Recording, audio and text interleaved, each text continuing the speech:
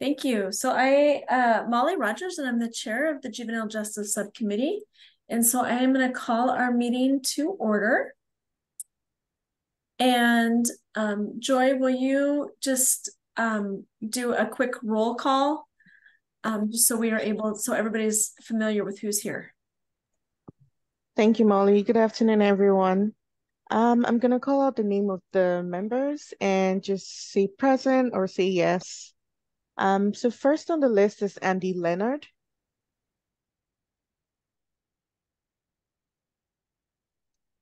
Next is Tabiti Lewis.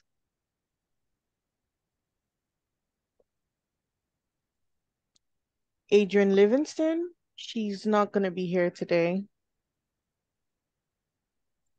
Christina McMahon. Present. Thank you. Raphael Miller. Here. Thank you. Molly Rogers. I am here. Thank you, Molly. TV Wilson.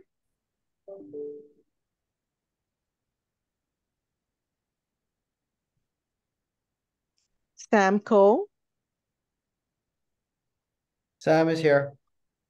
Thank you, Sam. Maricela Ortega Guzman. She said she isn't available on Mondays, so we might not be seeing her for a bit, but she's not going to make it to today's meeting. And I think that's it. Back to you, Molly. Thank you. I think that will be one of our conversations at the end under other business is trying to set up a time where people are able, because we now have 3 members with standing conflicts with this meeting. And so I think that will be something that we'll kind of take a look at. Anya, I see that Cord is on here, or so I'm not sure how you want to take the lead on that, but it's the 23-25 JCP allocations. Oh, I will just say a couple of words and then I will ask Cord to share what we're proposing with you. So the new biennium started on July 1, 2023, and we needed to establish new JCP grant amounts, and most importantly, minimum grant allocation, because that's the responsibility of the council to approve that amount. So we've received a bit of an increase for the service level increase for the well, now it's current biennium in JCP funding. So Cord did his magic recalculating was the core in our calculation was to make sure that the minimum grant gets a reasonable increase. So, and the rest was divided, and Cord has a much better way of explaining how his mathematical thinking was at work. Cord, could you help us? Sure, happily. Good afternoon, members of the committee. Cord Bucher, Youth Development Division Deputy Director, for the record.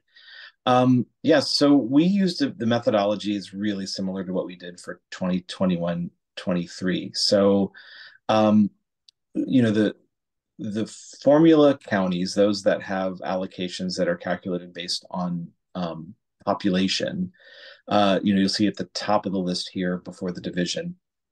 And so those are calculated based on population numbers, the same ones that OIA uses for their formula grants. It's actually 2021 population estimates. And those, we used 2019 in the previous biennium. So we're essentially, using the latest data that OIA is using.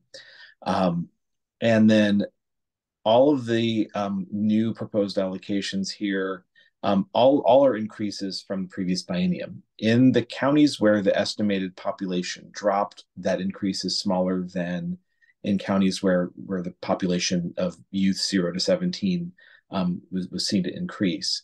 The increase was a little under 1% in the counties that had big drops in population. So you'll see, like, the largest counties, Multnomah County, Washington County, both actually had just several thousand, fewer youth showing up in the count in this year, for example. So their increase is a little smaller than a county like in Clackamas County, which grew, or Klamath, which was the county that actually had the largest increase in estimated population of youth 0 to 17 in the data we use. So the goal was for all formula counties to see an increase, but to taper the increases so that we also don't have any county that has a larger population but smaller allocation than another county. So, if a county has, several counties have around 20,000 to 22,000 youth in this area, and their allocations are graduated, so you're getting a fair amount per youth. Then you can see on the chart there's a cutoff, so that, as Anya said, one of the goals with our increase, which is I think around a 3% increase in funding, it's just the current service level increase. We use that in large part to bring the minimum grants up to 70,000. We felt like that amount was a little bit more, but probably gives those counties more of an opportunity to do something significant with those funds. So you can see in this table that all the minimum counties are at 70, and then you can see where the formula counties start. And that's basically it. So the goals, the things that really guide this are, we look at the previous biennium. So, we're trying we don't want to do any reductions in any allocations.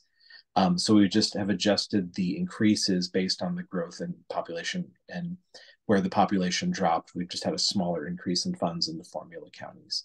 But everyone's seeing an increase, and in particular, the minimum grant counties, here would see about an 11.5% increase. And that's basically it. I'm happy to answer questions about it. Cord, when you say population increase, do you mean census data, or do you mean the number of kids the juvenile department is serving? It's based on census data. So the data we use is census data. The Population Research Center at Portland State, does these, demographic breakdowns, and that's been what OAA has used. And so that's what we've used as well, just so that we're in alignment with them, since these are similar grants.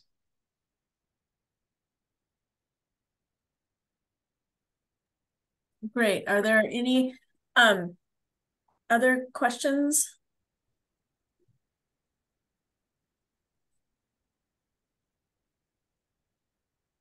Okay, let me see if I'm gonna see if I can. Perfect. I just want to add to what Cord was sharing. The minimum grant allocation applies to counties and all 9 federally recognized tribes as well. So I just add a clarification. When was the last time that the minimum grants were increased? Was that 4 years ago or 6 years ago? It was 2 years ago. Did we go up to 60 from 61 from 60 to 63,000? That's correct. Okay. Yeah, I believe it was like 45 back in 2017, and then it went up to 60 and then 63. Right. Okay. Other questions?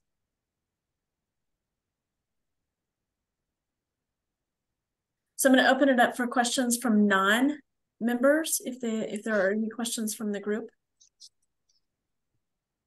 Hey, Molly, this is Brian. I was just wondering, this is more of a question for Anya or Cord, just interested if we got any sort of basic information from OIA about how their formula funds, their basic and diversion funds are going to look in this biennium. And maybe you covered that and I was late, so apologies. No, I can do an update on that though I can let Anya and Cord if they want to jump in as well, but both the diversion and basic, there are no minimum grants. And so it is based strictly on the formula for that. So for example, I think Sherman County gets $1,800 a year. It's just strictly formula. It's strictly formula, no minimum grant. strictly formula based on Strictly on the population percentages that the PSU population. So it's just on population. JCP basic has another component to it, doesn't it, Tori? Isn't it also crime rate? Or Christina? Not sure that it is. I think it's just based on population. Okay. Yeah, so we use the same population numbers as OIA was using, but we did not use their amounts because it's a different sort of distribution. Yeah, I get that. Just maybe for Molly and Tori and Christina, because it's youth population, does the amount change from biennium to biennium? Yes. Yeah, so like Multnomah County, I was talking with Kyla, they took a reduction because of that population dip. It's usually not huge though. Huge. I mean, it'll go up and down, but it usually isn't. Like Christina, your deficit isn't something you're like, oh my gosh, that's a huge cut that I'm going to take, right? No, I mean, we don't usually have major population, but I think Multnomah they're not used to having a reduction at all, so this was a little unusual this year. Yeah. In the numbers of population, because they're actually dollars. Oh yeah, they actually did do it. Was yeah. Is it possible, or Anya, you're probably already going to do this, but I think it would be helpful to send that chart out to the juvenile directors? I'll be happy to, once we got a confirmation from those group that the minimum grant allocation is agreeable with you. Right. Yeah. So I want to be really thoughtful in this and super appreciate the lift of the minimum grant counties. I am one, and so I want to really be thoughtful as I say this, that I had not anticipated the increase at the level it is. But what I do know is that even if there was a reduction of a little bit in the minimum grant counties, it doesn't change the overall number for the larger counties that much, I think. Does that make sense? So $7,000 is a significant increase for the small counties at 11% and the tribes. Did you run the numbers with any other percentage?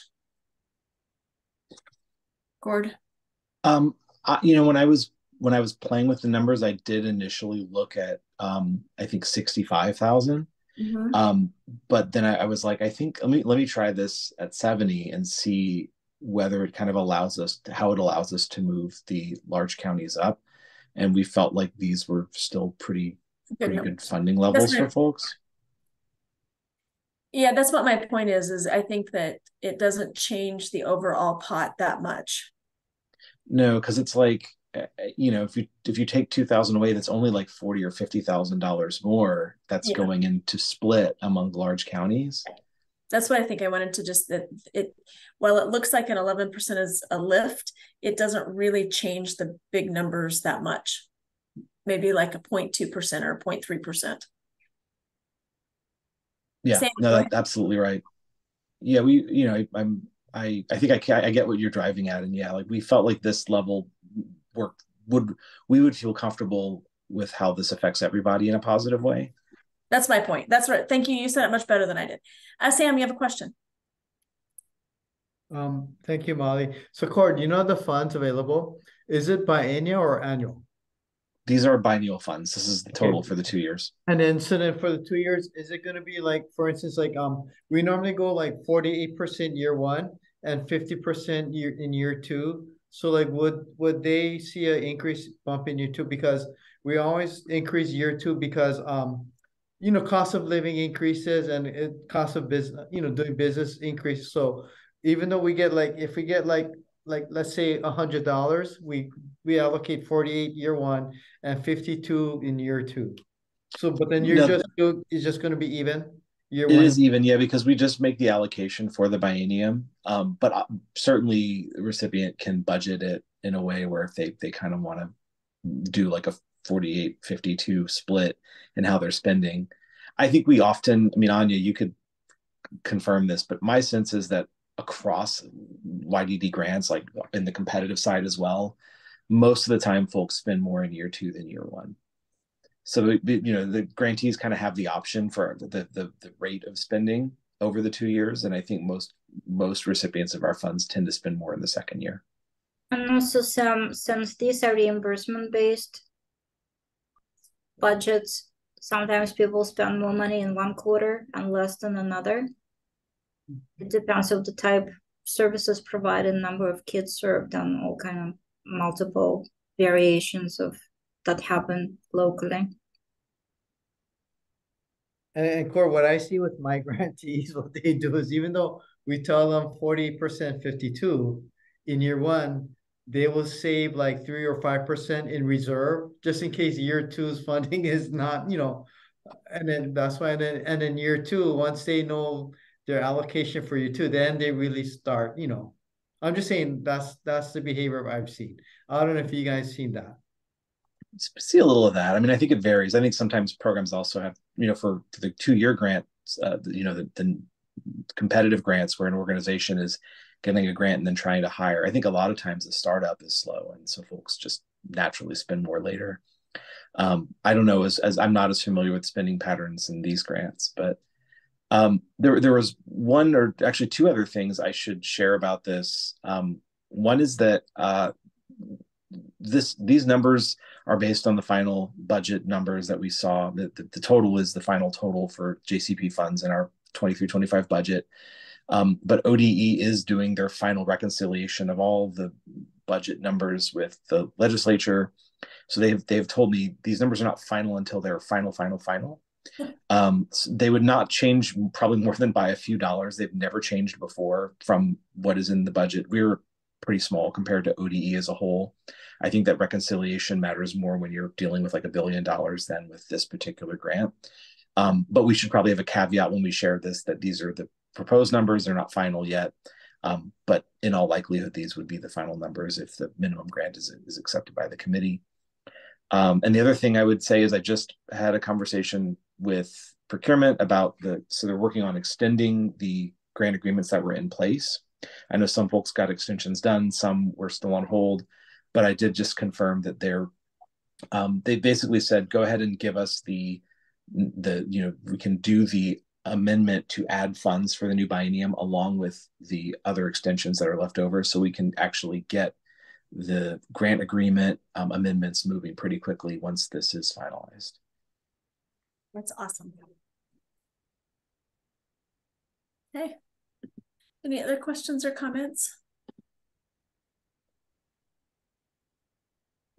I appreciate all the hard work. I know it's always this just interesting dance to get to the end right after the biennium is done. And so really appreciate that. And I'm just gonna kind of go for consensus to move this forward. I'm seeing heads nod. And so Anya, I think we move it forward with consensus from this group. Wonderful. Thank you, Molly. And Court, thank you so much again for putting all this work into it. Sure. Anya, I was going to maybe make a quick comment about our legislation, and then if I may, sure. I'll depart the meeting unless you need me for any other sections. You can stay as long as you like, but you could, sharing the information would be wonderful. All right, great. Well, I just wanted to share with folks here that, as you may know, our House Bill 2372, those were the statutory updates passed. That happened in the last few days of the legislative session. So it's pretty exciting because we didn't know if it was going to happen or not. But the impact here is that the tribal JCP grants will now be in statute. This will be a standard, thing that is part of our process, as well as some of the clarifications around the approval of plans, so that and that there's a process for counties to opt out if they ever choose to. So as far as implementation goes, I think a lot of bill implementation will really be more in the context of strategic planning, which will be coming in the fall, winter, and the year ahead.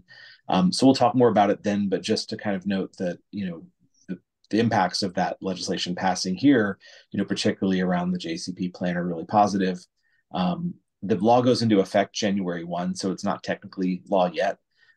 But as we've been doing the tribal grants probably since the council was formed, this just allows us to do so in perpetuity, really, without any question of whether it's it's in law. So I appreciate everyone's input, particularly Molly and Tori. I know you both were really helpful in that process, so thank you again. And with that, I will answer any questions about the bill. Otherwise, I'm going to hop off. No, I really appreciate, and it feels truly like it is inclusive now with the tribal identified and statutorily included in it. So while it's been done in the past, it just kind of solidifies it. Welcome to me. I feel really good about it. Yeah. Thanks, Molly. Anything else for Cord? Okay. Thanks, Cord. Bye, everyone. Thank you. Next on the agenda is the 2022 RED Draft Data Analysis and Reduction Plan. Hello, everyone. So Anya and myself have been working on the RED reduction plan and the data analysis on it. What you see in front of you is the numerical numbers that we received from JJIS, Juvenile Justice Information System. And it's a comparison as to 2022 and 2021. We use this information basically to formulate our RED plan. We look at it to see where we have some issues or some successes as well. And we compare it to last year's data to see if we've made improvements or where we need to make improvements. Basically, it's designed to capture the youth population from ages 10 to 17 of all race and ethnic demographics. So if you look at the very top table, that's year 2022. The bottom table is fiscal year 2021. And we'll do a comparison. So if you look at the highlighted yellow, you'll see the total population of white, Black, Hispanic, American, Indian, and Asian are on the top. And the decision points are on the left side going down, the population, referral, diversion, pretrial, secure, adult, transfer. If you look at the white population, it's 264,643,000 youth. Of that group, if you go down one, 3,587 entered into the juvenile justice system or were referred to the juvenile justice system. The percentage is basically 1.36. We take the percentage of the total population, but everything from that point on is predicated on the referral number. So the 3,587. So of that 3,587, 2,750 were deferred, or 76.67%. Of that 3,587 who were referred to the juvenile justice system, 34% or 1,240 faced detention. And we go down so forth like that. Does anyone have any questions concerning that?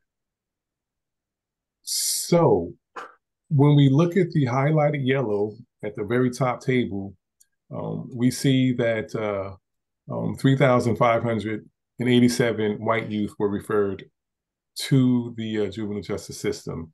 If you look over into the next column, Black, there was 569. Hispanic, 1,494. American Indian, 166. Asian, 127. So basically, the percentage for white was 1.36%. Black was 3.94. Hispanic, 1.65.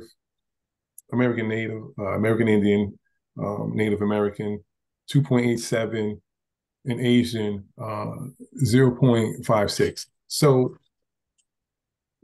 what that tells us is, one, compared to 2021, more youth experience a referral this year than they did last year. So we have more youth coming into our juvenile justice system as opposed to last year. Now we have to take that into context also. 2021 was a year that we were coming out of COVID, so there wasn't a lot of movement, there wasn't a lot of activity. So if the numbers are higher this year, we have to take into context we've been removed from, we had been removed from COVID for about 2 years, so there was more activity. So it's fair to say that there probably would have been more contact. So there are more referral numbers. But what's disturbing about the referral numbers is Black youth still are roughly 2.5 times more likely to be referred. American Indian and Native American youth are roughly 1.5 times more likely to be referred. So that's the concern at the referral point. There's still disparities in certain categories of race and ethnicity as to who gets referred to the juvenile justice system. The diversion point, this is where we won.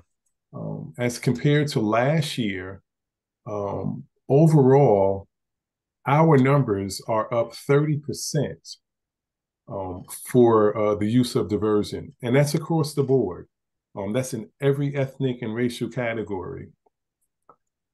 That's huge because when you have a 30% increase in the amount of people amount of youth who are being diverted out of a system, those are children, those are youth who are not being subjected to further and deeper penetration or movement into the system. So it allows them an opportunity to remove themselves from the system and have success in their youth life into their adulthood. So that's where the win is. In this diversion area, the largest group that benefited from this was Hispanics or Latinx, Latinx. They had a 78.65 percentage rate of being deferred. And that's wonderful for a group of color to have exceeded that as opposed to what we're basing it off of, or what we're comparing it to. Like I said, 30% increase from last year, huge. So with that, the pretrial detention rates were less because we are using more diversion. And also secure confinement. Those numbers were less also. Although we had more referrals, we had less children facing secure confinement. Basically, we cut that in half percentage-wise. In 2021, I believe Black youth were 7.35% of that population to experience secure confinement. That number dropped to 4.22%. If you look at American Indian, they were up at about 12.5%, a little bit more than 12.5% in 2021. In 2022, they're down to 6.65%. So we've cut the amount of secure confinement for our youth literally in half, even though we have more referrals. So that's a win. But again, however, the numbers are still disparate in the fact that Black and Hispanic, Latinx, and in particular, American Indian, Native American are still 1 to 4 times more likely to experience secure confinement as opposed to white youth. And these are some of the smaller populations with the highest number of likelihood to experience the harshest amount of punishment. So overall, basically, we've made some strides in the use of our diversion. We've kept a lot of children out of the deeper end of the justice system. That is wonderful. Overall, we've helped one particular ethnic group surpass our comparison to white youth in diversion, in pretrial detention. That's a success. That's wonderful. We still have some work to do in who we refer. We still have some work to do in who we detain, as well as who experiences secure confinement as compared to last year. So we're making progress. We're doing well. We're cutting some things in half. We're utilizing the tools that we have available to protect our youth from going further into the juvenile justice system. But there's still some disparities and there's disproportionality at some of the decision points when in terms of race and ethnicity. And so we need to focus a little bit more on that, continue to get those numbers down, and focus on the race and ethnicity as to who gets what. And I think Oregon and the youth that we serve will be well off. So based on this information, the juvenile justice team, the juvenile crime prevention justice team, are looking at the areas, the decision points as to where we need to focus on what we've done well. Let's not minimize the things that we've done well. We've done some great things this year. We need to highlight those, and we need to build off of that to continue to have success, not only in that area, but as an extension into other areas. What did we do well that we can apply to something else? So we're looking at those decision points, and we're also looking at the decision points that cause us concern. What avenues that we need to do for that? How do we rectify that? How do we bring those numbers down? How do we address that? How do we provide technical assistance and awareness and training in those areas as well? So these data tables allow us to formulate that plan. And again, that's what Anya and our team has been doing. It's in draft mode right now, but we put some real effort into coming up with something really formidable into combating some of the issues that we have, as well as progressing some of the successes that we've experienced as well. Does anyone have any questions?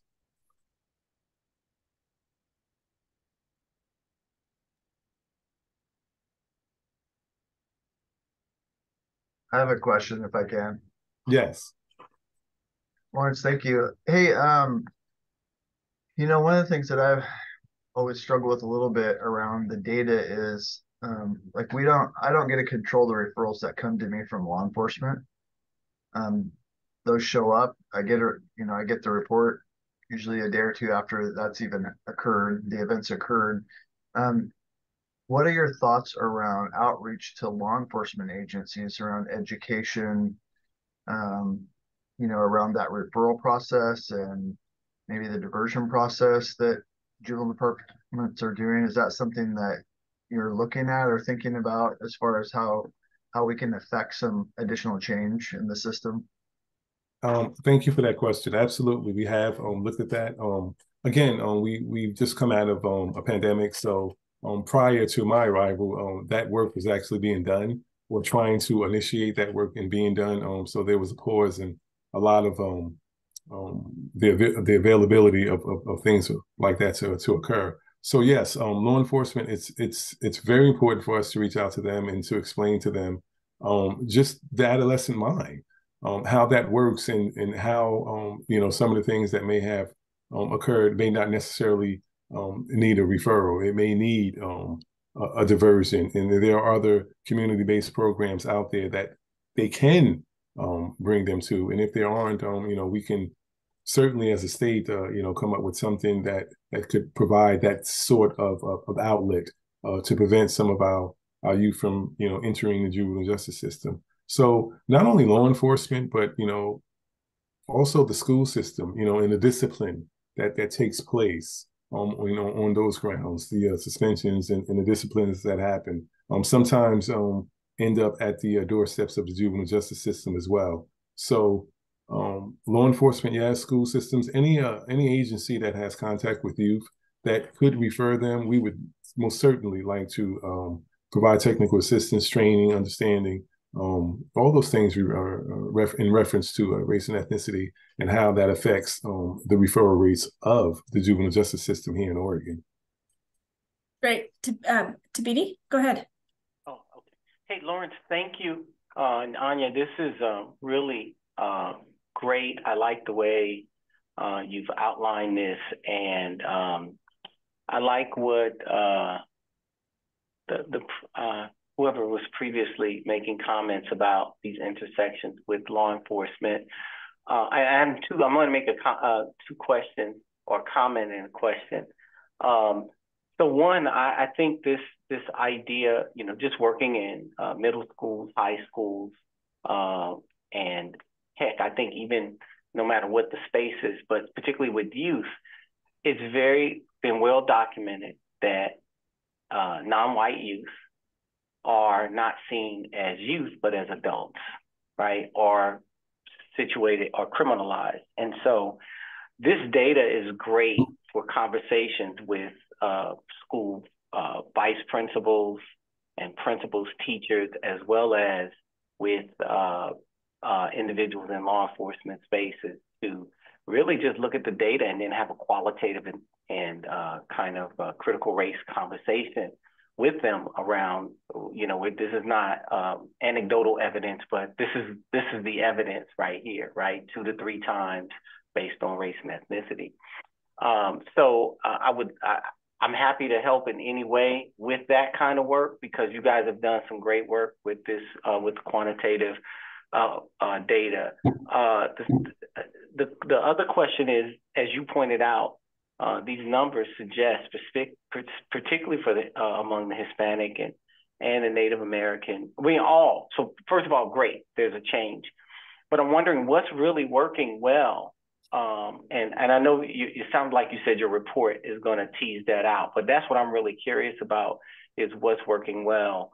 And I know it may not be a one size fits all for what's working well in each category, but I'm really curious as to, okay, what really happened among the Latinx youth that made this push that differs from, American Indian, Black. Okay. Great. Those are great comments. I'll have a comment at the end. Christina? I just wanted to respond to Tori's suggestion about reaching out to the law enforcement community.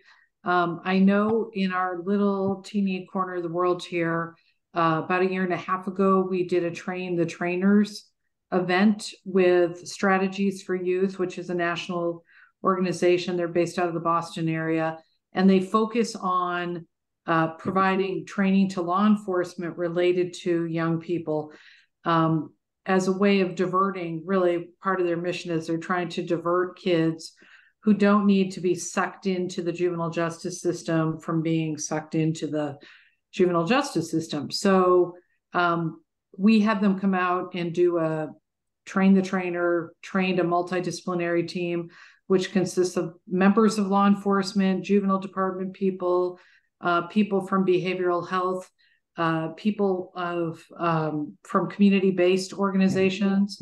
And it also incorporates including young people in part of the 2-day curriculum is having a section where they actually get to sit down and talk with kids. And even though it's very small numbers, because we only have done a few of these sessions, there's one coming up sometime this fall. So it's only in Clackamas County right now. We're the only jurisdiction that has done this training with Strategies for Youth. But the comments from the officers who are going through the training, it has been major eye-opening moment. So the reason, because the training covers things like how most kids have that are involved in our system have pretty extensive trauma histories. Not, you can't say that about every kid, but in general, a higher proportionality of that. Talking about racial, we share the numbers in Clackamas County as part of the training of the disparities that we're seeing in our community, and which is pretty eye-opening. And then there are several folks who are representatives of different historically marginalized groups who are part of the training team. So the reason I'm bringing this up is I think it would be great if we could do outreach. When I say we, part of this committee, part of the work of YDO, I'm getting used to that, to the training academy, DPSST, that does training for law enforcement. I think a lot of you know I changed careers. I used to be a juvenile court prosecutor. The training that police officers get in the state of Oregon when it comes to dealing with young people is abysmal. It's terrible. So, and I'm not getting commissions from Strategies for Youth. I'm saying that something like this would be a good thing to try to focus on as a strategy to try to move the dial. I think they've been endorsed actually by the International Police Chiefs Association. Brian, I know you're familiar. You might have written an article for their journal at one time. So they have some street cred with the law enforcement community. So I'm not saying we have to use them, but I'm saying something like that. If there was ever an opportunity to try to convince the people that run the academy here that trains law enforcement that this is a very important, valuable part of training that should happen across the board. It shouldn't be, half an hour dedicated to juvenile justice. I don't know what they're up to now. Maybe they might be up to 4 hours. This training that we do is a 2-day, all-day training for police officers. So anyway, I'm happy, Lawrence, if you're interested in talking to my manager who oversees and coordinates this, happy to share whatever as you're starting down this road. But anyway, I just wanted to share that with the group. Actually, Oregon got to honor that presentation back at CJJ. Strategies for Youth did a presentation, and Alice did a presentation for Oregon. So I also think, though, Tori, that's the reason that we ask LIPSIX to take a look at our data and our plans. And I know each county has a different role in that, but that really is another venue that we should be able to take this data back to, is to our LIPSIX to have those kind of conversations, because I know each community is different.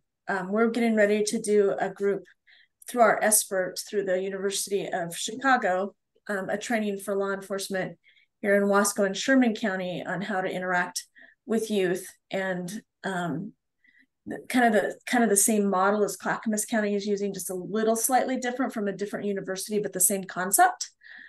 And so I think that is something that we can encourage to be put into the different plans. But I think, Tabitha, you're also very right that education can be one of those components that feeds the system. And the other part is in the probation reform is taking and looking at the data through this lens, is a statewide data, but also it would be great if we were able to potentially work with OIA to have this report be one of those reports that we can just kind of click on for statewide for us to look at, but also then tease out for our counties. Because in looking at just one county, in my county, the numbers have not been very good the last 2 years. It's been, there must be another county that's doing better than us, because ours is not. And so being able to tease that out for our own story and our own conversation would be really helpful. And so if we could get the formulas put into the magic that happens in the background, that would be amazing for the individual counties to then have a conversation. And then also being able to have access to Lawrence and Anya and to come talk to the stories locally with our LIPSIC. So it's not just the juvenile director that's sometimes presenting it. Sometimes it's really helpful to have someone from the state come have a conversation with us too. And Tabidi, if you're as a member of the Juvenile Justice Subcommittee, that may be amazing you have such a busy schedule, but potentially Zoom you in for conversations with our local law enforcement would be amazing. So as we kind of work through this, coming up with a playbook would be a good idea. Thank you, Molly. Thank you, everyone. So a couple of things. Well, for once, thank you so much. So in this conversation today, we came up with a few strategies. One, connecting with law enforcement and considering trading options through PTSD. Did I say PTSD? It sounds like a post-traumatic stress disorder. Hope that conversation will not lead to that.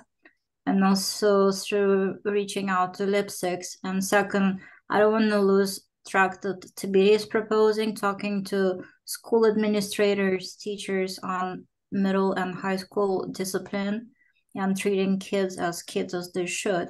So all of these are wonderful things. I'll say one more thing and then I'll say something like different. Not against from what I just said, but from a different opera. So the data that Lawrence shared with you, this is a new approach that OJDP is now requiring us to organize data and look at comparisons. So this is not what you usually, what you've been used to. It's not the RRI methodology, but they're not like against each other. You'll still see similarities because we're using the same raw data.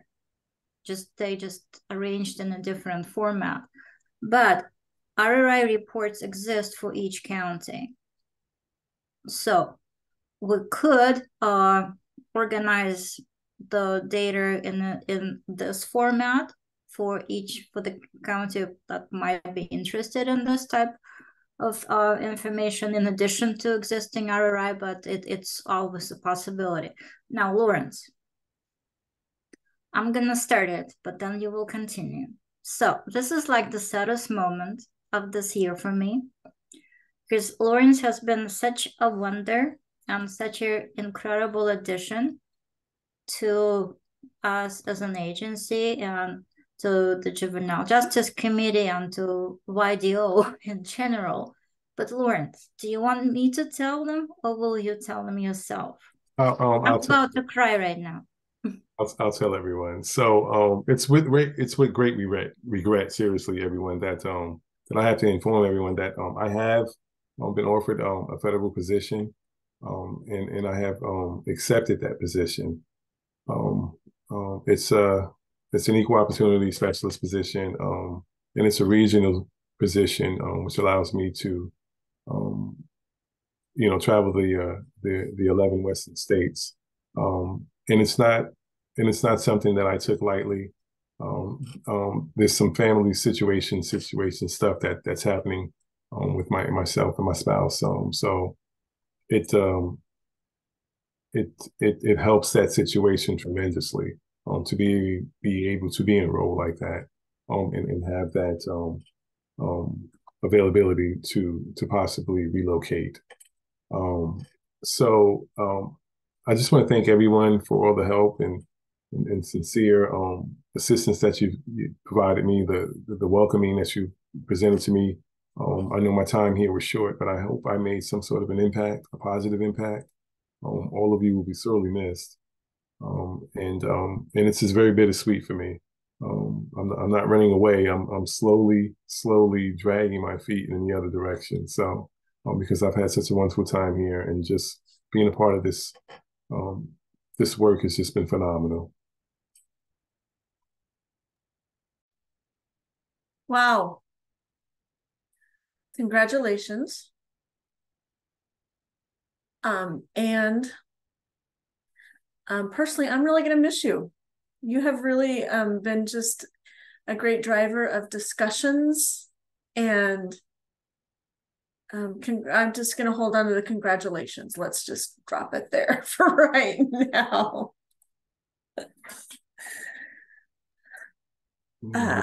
Yeah, the impact and the message and the movement for the last year has been amazing. So thank you, and good luck on whatever your next federal role is. Congratulations. Thank you, Molly. I appreciate that. Thank you. Okay, well, Can I just jump in and say, yeah, thank you to Anya's point and everybody else's. You've been fantastic. I am super happy to have gotten to know you a little bit better and to work with you, and your ability to develop relationships with many juvenile justice professionals, whether directors or other staff, in such a short amount of time, I mean, was essential as we were coming out of COVID. And you made a big impact, and your understanding, as demonstrated as demonstrated by this presentation, of the system and of this data and the nuance. I mean, the juvenile system can be complicated, and understanding decision points and what the meaning of the data and where the opportunities are, where the challenges are, doesn't necessarily come easy. And you're what, 6-8 months in? What is it? And I know you've had some background, so we saw that, and we're just have been so happy with everything you've done. So we wish you all the best. Thank you so much, Brian. I really appreciate that. Thank you. okay, well, that's an interesting shift over now to the rest of the agenda. So we have 6 minutes left, 5 minutes left. And I want to give Anya the 2021 and 2022 potential subgrant awards. Do we have much for that? Yeah, well, it's not gonna take long. It will take a few seconds. So we've been still waiting from procurement services to work on the RFA for these funds. And what occurred to us was that there were a few applications from juvenile justice related agencies that came for other YDC, YDO grants, and they were not awarded. So Lawrence has taken the lead in looking at those quote unquote, well, I shouldn't say even, I don't want to use the word rejected applications, but those that did not score high enough to get awards, but they might fit with the criteria of juvenile justice funding and the priorities that we have identified for 21 and 22 funds that are currently available. So basically what we're working on, identifying what they are, and then once we got a sense what type of programs are being proposed, and reaching out to these entities and asking them if they would be willing to succumb to federal reporting. That can sometimes be a bit of a work, but it's worth it. So anyway, so that's where we are with the 21 and 22 funding, and I hope that does not create too big of a problem for the committee. And we will let you know who those potential entities are. And I know, Lawrence, you want to say a couple of words, because you've been the main lead on that, but there are some different areas of the state that we would like to consider, like Eastern Oregon, Central Oregon, the Valley area. It pretty much covers the state. So that's our update on that. Okay. So maybe by the next meeting we'll have that? Yes, yeah, absolutely. So the last piece, the detention guidelines and extended detention, I'm just putting on everybody's dashboard that it's coming back up, coming back around, and that we're going to need to start taking a look at those extended detention requests are to be reviewed by this committee and made recommendations to the council. And so hopefully maybe looking at March, our March meeting, to have that done. But that feels like it might be a distance out, but it will be pretty fast. And so at our next meeting, we'll talk about maybe what that process looks like. And then Sam, do you have something that you would like to share with us? Sure, and it'll be real quick. I know we're short on time. House Bill, 2767, which created or established recovery schools. Originally, it was going to come to our unit. We did stuff on that. But we just got word over the weekend or Friday that most likely it'll go to a different unit within ODE. So, yeah. So I won't be doing the RFPs. I won't be sending the emails. It'll be a different way. Yeah. Yeah. So it's not coming to our unit. But it will stay in ODE. It won't go to OHA. No. Yeah, it'll be with ODE. Yeah. Okay. Yeah. It is. Yeah. It'll be with ODE. Yeah. Okay. Any other business for the good of the order, Anya? Oh, just very briefly. So Lawrence has been working on the RED data and the plan, but also Lindsay has been working on compliance data that is also due in second part of August, as well as the overall application for funding. So Lindsay, are you finding any potential challenges? Are we likely to be in compliance with the act, or is there anything that we need to be aware of? Okay, well, I feel more comfortable doing this year since it's my second time and I'm a little over a year now. Oregon does have 7 jail removal violations because, police departments were having kids over 6 hours, so I had to report that. I'm still working on the data. I met with my compliance monitor in Nevada for a little bit of help last week. But yeah, I am confident that that is the only violation set that we have for Oregon, and I am looking forward to submitting it by its due date this month. And yeah, just been working on that. And I've been doing a ton of inspections this year. I did just finish up with the Clackamas County Intake Center. Thank you, Christina, for helping me set that up. Kelly Russell was so great, super knowledgeable, very informative, and it was great to meet her and see that tour. So getting things done, and it's great work. Thank you, guys. Okay, so is jail removal one of those, if you have one violation, you're out? Or is it a percentage? I think it's a percentage because I'm so new. They do state by state, so it's not like one state's the same percentage as all, because we all have different percentages. But I will tell you that Oregon is not the only one facing jail removal violations. There's a lot of other states.